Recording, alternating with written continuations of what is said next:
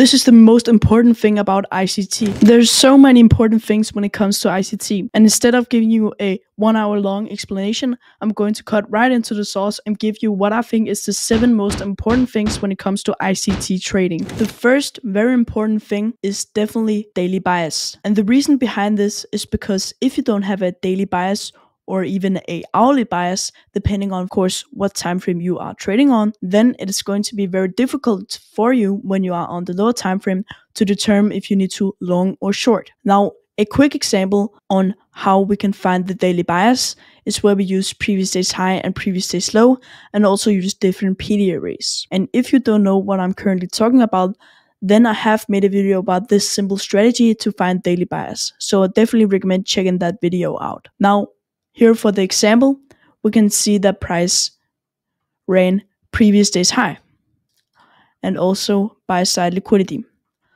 Now, when price takes out previous day's high and previous day's low, we have to look for where price closes at. And if price ran one of the sides of previous day's high or previous day's low, and for this example, we can see price ran previous day's high and then makes a close below previous day's low, then that indicates previous day's low for the next day is now the draw on liquidity.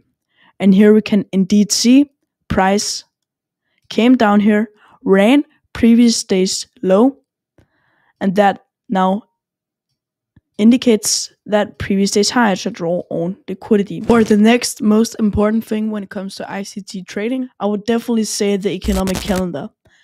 And the reason behind this is because we can use the economic calendar to recognize when the highest probability trading conditions occur and also when the high impact news drivers occur.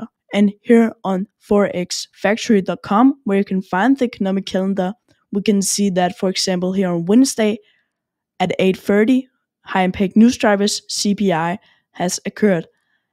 And when these high impact news drivers occur, we could be anticipating expansion afterwards. I have made a separate video about the economic calendar, so I would definitely recommend checking that video out to get a more overview on what this economic calendar is capable of. One of the strongest ICT concepts is definitely a draw on liquidity, which now leads us to the third most important factor. And you could say a draw on liquidity is a bit of a part of the daily bias, as when you are looking for the daily bias, you have to have a draw on liquidity. Now, a draw on liquidity is actually pretty simple. We usually find them where there's low resistance liquidity and relative equal lows or equal lows. And an example of this would be right here. We can see that we have perfect equal lows. Then price targets these equal lows. And then after that, price builds up low resistance liquidity, then price takes out that low resistance liquidity. And the reason behind a draw on liquidity is so important is that we can identify if we need to long or short. So that's where it now becomes a bit of a part of the daily bias. And I have also made a separate video about the draw on liquidity, so check that video out if you don't know what that is. For the fourth place, I would say the ICT kill zones. The reason behind this is because the ICT kill zones can help you recognize when there is volatility released into the markets and when the trading conditions are higher probability. For example, right here we can see that we have the Asian session where price usually consolidates. And if you don't know that Asian session usually consolidates, then you could be caught trading within this Asian session, and then there could be low probability conditions. London session, you could be trading, but I prefer not to. And then the New York AM session, that's where there's most volatility released into the market, and that's where you can find the highest probability trading conditions and the large trading moves. How to recognize these ICT kill zones is actually pretty simple. You just go down here to the corner where it says time zone, then press on that, and then it should be set to New York UTC -4. And the reason for that is because then we can go up here to indicators and then type in ICT kill zones. And then use the one which says ICT kill zones plus pivots TVO. Press on that, and then you should see the ICT kill zones. And I have made some custom settings And if you want to use these custom settings, you can press on the video up in the corner where I explain everything about these ICT kill zones. The fifth most important thing is looking at a correlated pair, meaning that here on the left side we have the Nasdaq, and on the right side we have the S&P 500.